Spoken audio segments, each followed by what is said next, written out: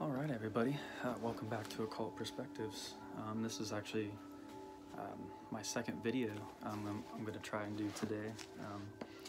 I did Zelda Part 4 just about 20 minutes ago or so, and I'm going to go ahead and do another Dante video. I think I'm on Part 5 now. Or video 5 of my Dante series, the Divine Comedy. If you haven't watched those yet, I would go back and watch the other 4 or 5, however many there are, before watching this. I'm going to go ahead and start.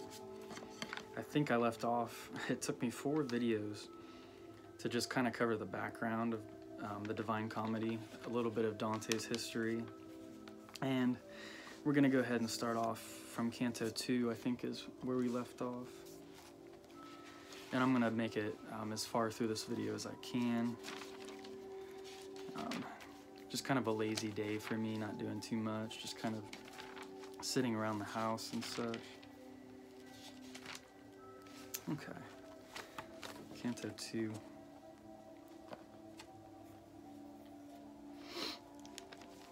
So it's the next evening of the journey for Dante. The Muses are 9 sisters. It's because in the very beginning it says there's an invocation to the Muses.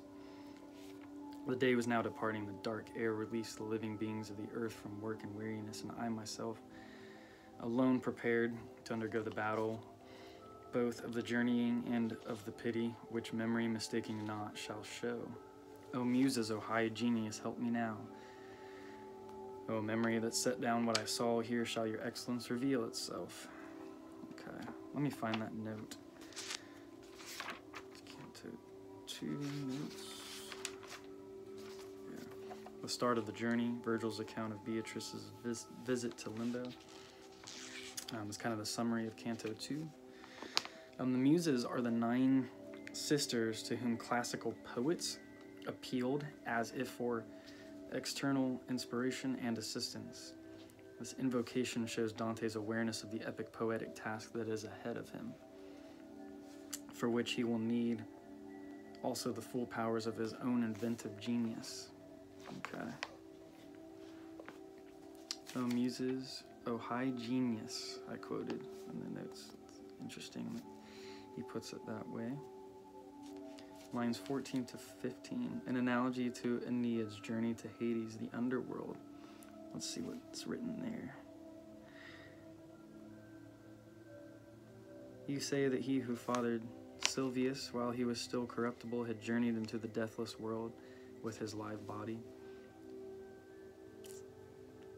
I'm guessing the one who fathered Silvius, they're referring to Aeneid, or Aeneas, I guess.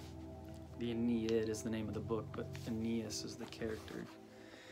Silvius, his son and heir by Lavinia, joined together the Trojan and the Latin races. So that's a side note of some historical context. I try not to cover the Roman historical stuff as much as the actual esoteric notes in here. So let's see. See if the force in me is strong enough. Sounds just like Star Wars. I wrote that in my notes. Where is that at? In the classical example of student asking if they are worthy enough.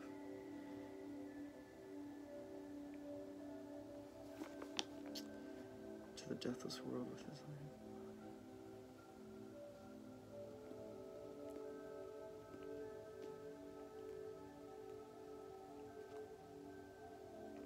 Oh, here we go. After the invocation of the Muses, Dante says, I started, poet, you who are my guide, see if the force in me is strong enough before you let me face that rugged past. This is Dante talking to Virgil. So this is kind of reminiscent of Star Wars. I wonder if George Lucas kind of got the idea from the Divine Comedy. You say that he who fathered Silvius while he was still corruptible. We just covered that. And yeah, it is a classical example of student asking if they are worthy enough. You know, Anakin's always asking Obi-Wan, you know, is the Force strong enough in me? The student's usually asking that. But then Anakin gets really proud, and of course we see what happens to him in the Star Wars story. Line 16. Fourth, the enemy of every evil was courteous to him. The enemy of evil, every evil is God, it says in the notes, so that's kind of interesting. If the enemy of every evil was courteous to him, considering all he would cause and who and what he was, that does not seem incomprehensible. In line 18 I write, destined by God to form Rome. So they're talking about the empire and the church, you know, are being destined to be formed. If God was courteous to him, considering all he would cause, so then he must be talking about Aeneas still, and who and what he was, that does not seem incomprehensible, since in the Empyrean heaven he was chosen to father honored Rome and her empire. Okay, so that makes sense. And if the truth be told, Rome and her realm were destined to become the sacred place, the seat of the successor of great Peter. Destined by God to be formed. Because this is a reoccurring theme in the Divine Comedy. It's all about this divine authority, you know, that like Dante is even allowed to go into the afterlife and have this spiritual journey and experience. A lot of the spirits that are there are confused, or they get upset because he's able to do that.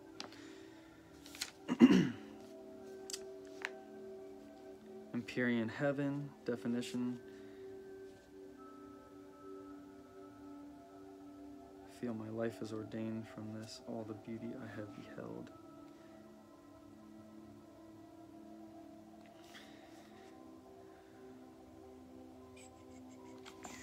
I'm not sure why I wrote that. All he would cause the foundation of Rome, the center of the empire and the church, we said. In the Empyrean heaven by God, in the infinite heaven beyond the 9 spheres, known as the Empyrean, meaning filled with fire, that is, with God's light and love.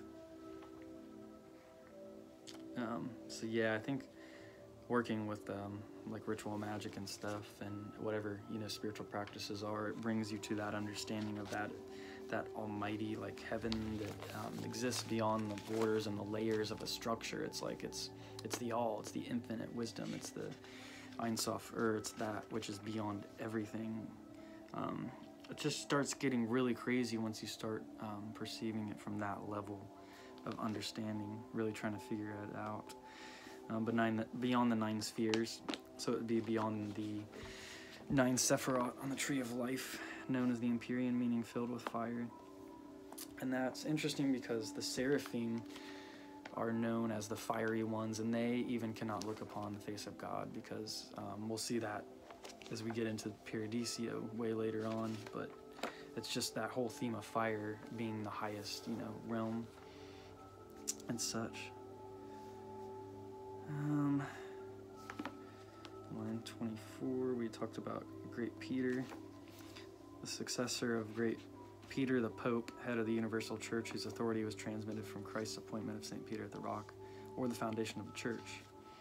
Matthew, quote.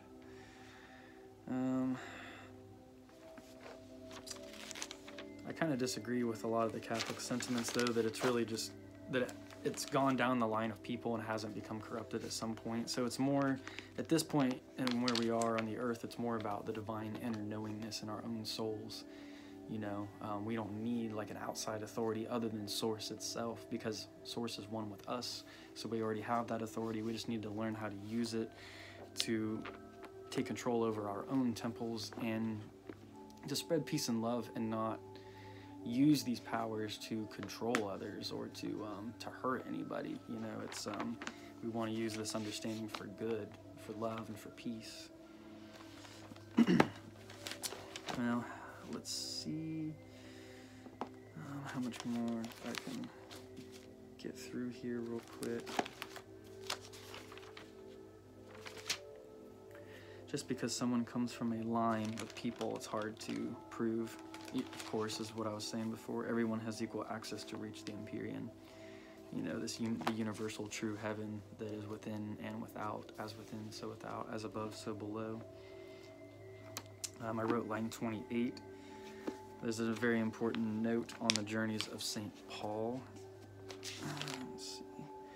Later, the chosen vessel traveled there to bring us back assurance of that faith with which the way to our salvation starts. The chosen vessel, as we just mentioned, St. Paul, one of the first preachers of Christianity and writer of the epistles, who was chosen by God to be filled with his words and spirit, quote Acts. St. Paul tells how he was taken up to a vision of heaven and its mysteries, 2 Corinthians.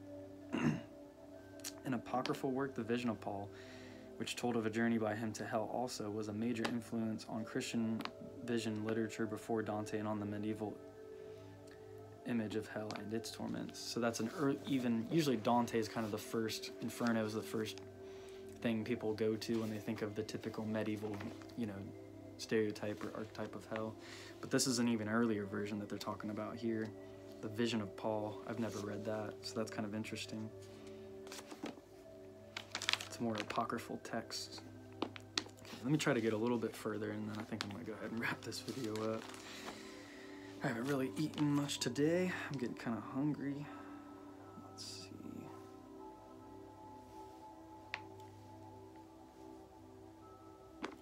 Dante questions if his journey is truly ordained by God, line 35. Because he's questioning it, he's like, but why should I go there? Who sanctions it? For I am not Aeneas, if not Paul, nor I nor others think myself so worthy. Therefore, if I consent to start this journey, I fear my venture may be wild and empty. You're wise, you know far more than what I say, and just as he who unwills what he wills and shifts what he intends to seek new ends, he's talking about God, so that he's drawn from what he had begun. So was I in the midst of that dark land, because with all my thinking I annulled the task I had so quickly undertaken. Okay, so that took us to like line 43. Wild and empty, rash. So, is it what you're saying? I fear my venture may be wild and empty. Rash and presumptuous, unlike the divinely authorized visits to the afterlife of Aeneas and St. Paul, who had special roles in God's plan to create the empire and the church. That great-hearted one. If I have understood what you said, replied the shade of the great-hearted one. Oh, no, I'll go ahead and... That was the end of the, of what Dante was talking about. Dante's shifting views and he's in darkness. Cowardice distracts man from his honorable trials. I wrote a note in there.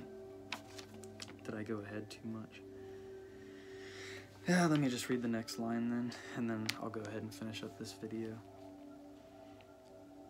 And they're talking about God, and just as he who unwills what he wills and shifts what he intends to seek new ends so that he's drawn from what he had begun, so was I in the midst of that dark land. We're talking about symbolic darkness here.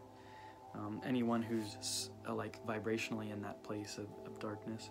Because with all my thinking I annulled the tasks I had so quickly undertaken. If I have understood what you have said, replied the shade of the great-hearted one, Virgil, your soul has been assailed by cowardice, which often weighs so heavily on a man, distracting him from honorable trials, as phantoms frighten beasts when shadows fall. That you may be delivered from this fear, I'll tell you why I came and what I heard, when I first felt compassion for your pain. I was among those souls who are suspended. A lady called to me, so blessed, so lovely, that I implored to serve at her command. Her eyes surpassed the splendor of the stars, and she began to speak to me so gently and softly with angelic voice. She said, O spirit of the courteous Mantuan, whose fame is still a presence in the world and shall endure as long as the world lasts, my friend who has not been the friend of fortune is hindered in his path along that lonely hillside. He has been turned aside by terror. From all that I have heard of him in heaven, he is, I fear, already so astray that I have come to help him much too late. Go now, with your persuasive word, with all that is required to see that he escapes. Bring help to him that I may be consoled. For I am Beatrice who send you on. I come from where I most long to return. Source, Cather, the Empyrean, Heavenly Empyrean. Love prompted me, that love which makes me speak. When once again I stand before my Lord, then I shall often let him hear your praises. Now Beatrice was silent, and I began.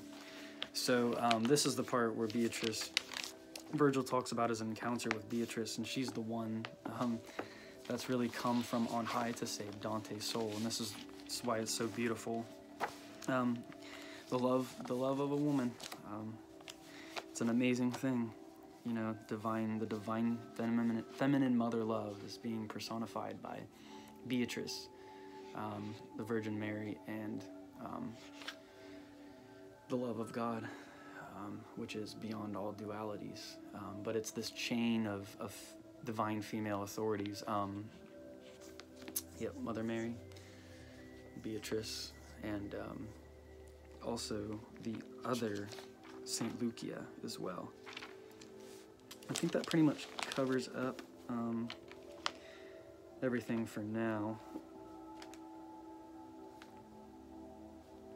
Which line did that take me to? Line 70. Beatrice's eyes surpassed the stars, and she had an angelic voice. More description there. It said in there, which was really beautiful. Limbo, desire without hope. What is that? I was among those souls who are suspended. The lady called to me, because Virgil was stuck in limbo, and it's just kind of weird and odd that I don't really agree with that. I've talked in previous Dante videos about kind of the weird viewpoints on that, and where it's like how even everyone's going to return to ultimate source. It doesn't matter if you were pagans. You know, we work towards being good people, and we clean up our karma and stuff.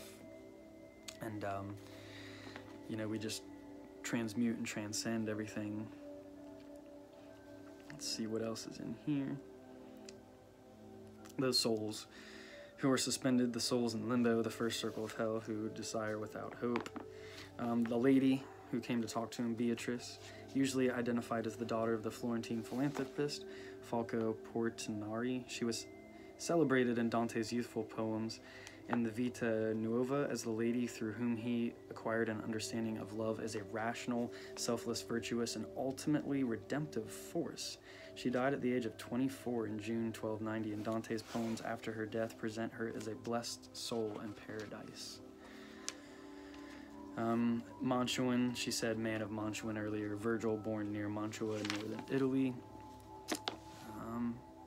My friend Dante, who has loved Beatrice constantly despite the vicissitudes of fortune, which has also treated him badly through his exile with Florence. Even through trials, you know, harsh trials, Dante's love has always been pure. Love described as a redemptive force, a blessed soul in paradise is what, you know, Beatrice has moved on to in Dante's story. And it's that idea of noble love, as we've talked about in videos before. I've brought that up quite a bit. And we'll talk more about that because it gets deeper into the philosophy of what true divine love is as we progress through the Divine Comedy. What else is here real quick? Okay, I got to about line 70, so we'll go ahead and stop there. Beatrice thought she had come much too late. Come for where I most long to return, which is source. Alrighty. Yep, paradise. That I had said Kether, source, or the Empyrean.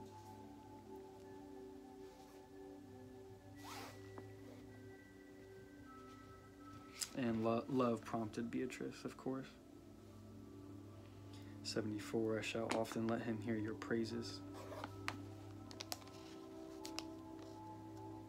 When once again I stand before my Lord, then I shall often let him hear your praises. I think she's talking about Virgil, if he helps, you know, her mission of reaching to Dante and redeeming his soul. Essentially, she'll praise Virgil in heaven to God and say that, hey, this man really helped me in my time of need. So, alrighty, I think that's it for this video. So that takes us from, now we're in Canto 2 of Inferno, and we've made it to about line 70. I'm reading from the Everyday Man's Library version, or it's called the Everyman's Library version, Dante's Inferno. I don't have the cover on here right now, it's just a naked hardback book. So, I hope you are all getting a lot from these videos. I hope you enjoy them. I hope everybody's taking care. Please like, please comment if you feel like you want to. Let me know which videos you like the most. The Dante stuff, the video game stuff, the ceremonial magic stuff. I try to tie that in thematically as well, so as many videos as I can. So alrighty, with that all said, peace and blessings everyone, and take care.